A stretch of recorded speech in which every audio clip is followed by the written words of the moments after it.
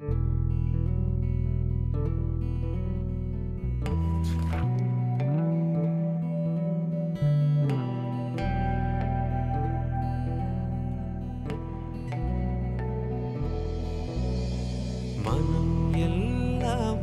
morning, Nina. Good morning.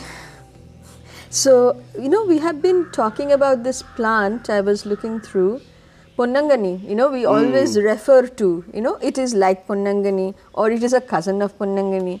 But we haven't done ponnanganni. It is Which in the is book. again from the Amaranthus family, no? It is Amaranthus family. It's that family of Brazilian joyweed that we had done. So this is the kind of one which is very well known in South India. And it's one of my favorite to eat. It's absolutely delicious. Yes. And there are a couple of varieties. There is a red one and the green one, which we both find here. So let's have a look at this here. I think it's the first or the second one. Yes, right there. Yes, so very small leaves. Narrower leaves, but same again. The flowers are tiny little ones, and which is at the and it base. puts out puts out roots at all the nodules and keeps. Right. So it's it's Alternanthera sessilis. Right. Sessilis is kind of which is which stays. Okay. Which means, and Alternanthera is the family. So all the joyweed family. Right. So this is called sessile joyweed. That's why. And because there is a different kind of couple of coloration, there is a dwarf copper leaf also. Yes. And I have actually seen the same plant, the cultivars, there are garden variety, there are yard plants. They are not necessarily ones which people eat, but they are equally edible. They can be, yes. No, I see it in the Tibetan pavilion. It's lining on the edge of the red one. It's lined up on the red, and I'm like, well, this should be this should be in the garden. Can we see in the pull out and see what it looks like? Yes. So here it is. Right. Yes. So here, see that it's quite different when it is very young. The leaves are much broader and becomes narrower as it grows. It's even qualified, categorized as an aquatic plant because it needs, it grows on moist places and in the moist soils. And in the Tamil, it means, ponnanganni means the body will get a golden luster. How beautiful. Yes. So amazing. It's also very good for eyes. Eyes for the eyes, yes. And the skin. So, yeah. One of the Sanskrit name is Matsyakshi. Matsya is fish, I is, Akshi is eye. Okay. So Matsakshi is that the flower looks like that on the plant, in the leaf is like shape, and it's a tiny little dot, it looks like a fish eye. Beautiful. So let's go and find it. Yes.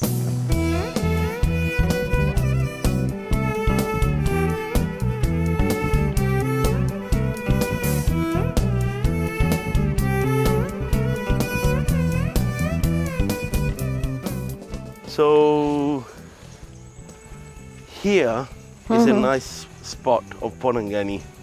It's growing along here. Actually grows very well in this very sandy soil, this sandy loamy soil. And it's being harvested all the time for the cafe. Yeah, so it's very it's very young and tender. Delicious like this. This is how you want to eat it. Like this, you can even eat it raw. Definitely. But of course, lightly sauteed is also fantastic. When it's bigger, really it can get like this even. Yeah. So this is what I find interesting, is when you have these weeds, so they're called, in a more cultivated area, because they actually take on another. Right. They get a little bit of water. They get tended. So a bit more quantity. So they're soft. You could be harvesting this, and if this, and in between this, there's absolutely no problem to have some ladies. Here's a few radishes coming up in between and some corn coming up in between it. It's no problem to be an intercrop. To be an established part of agricultural practice where these weeds are left as more of like a ground cover. Right. So these are Alternanthera. I wanted to point out something. Give me a leaf. You see the base of the leaf? Yes. It's called it's called spatulate. Okay. This I actually cover in my podcast this last week. Okay. So spatulate means it's, you see that the leaf base tapers and joins the stem. Right. It is the same character all Alternanthera has. Okay. So if you see one, you know it's Alternanthera. Okay. It's just have to figure out which one. But you almost don't need to figure out because they are all edible and awesome. Right. So this is kind of most people know, and we have been referring to this, you know.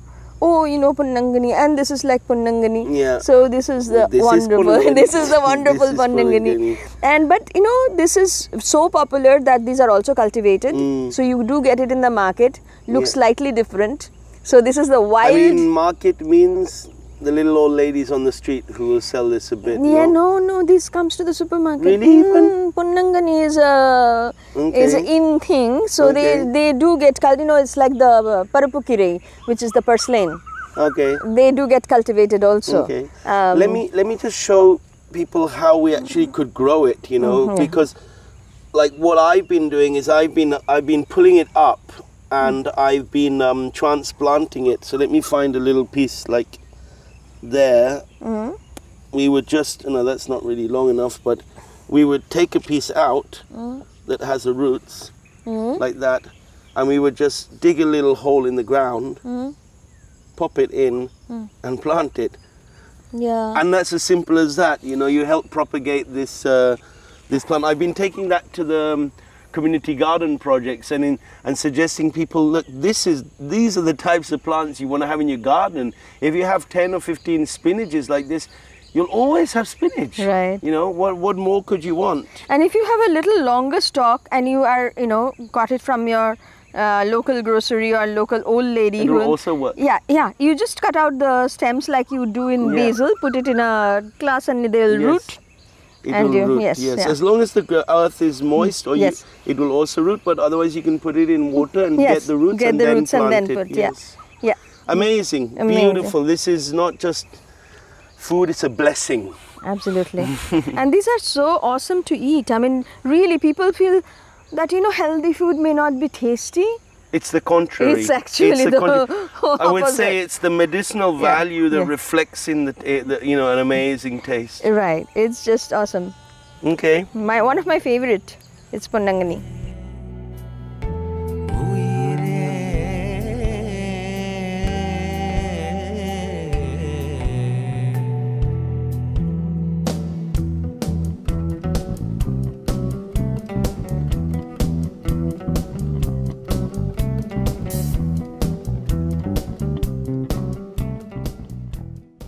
Have you been watching the virtual weed walks? Have you enjoyed? How about today? Find some ponnanganni which is in your yard or, you know, in your neighborhood. Incorporate in your diet and share the recipe with us with picture. We will start the crowdfunding very soon. I urge you to subscribe to the channel, hit the notification bell, and leave your email in the link that is provided in the description. And I'll see you in the next weed walk.